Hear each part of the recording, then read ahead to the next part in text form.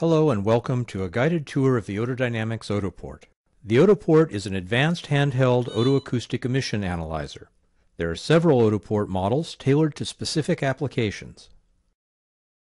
This tour will look at features common to all of the instruments in the line and some basic functions. The Otoport can be divided into four main sections: the probe connector, the display, the keypad, and the combined charger and data port connector.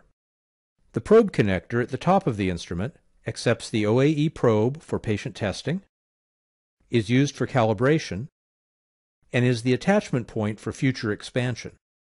The charger data port connector is used to charge the instrument's internal batteries and to communicate with Otodynamics Otolink software.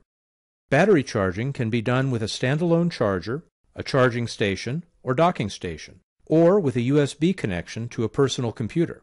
This connector allows the Otoport to download patient tests, work lists, and firmware updates.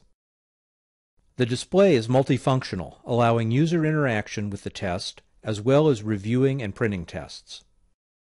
Test and instrument configuration menus are also available. In addition, the bottom line of the screen shows labels for the keypad's soft key feature. The keypad is divided into three sections. The alphanumeric section of the keypad is used for data entry, although there are other ways to enter data.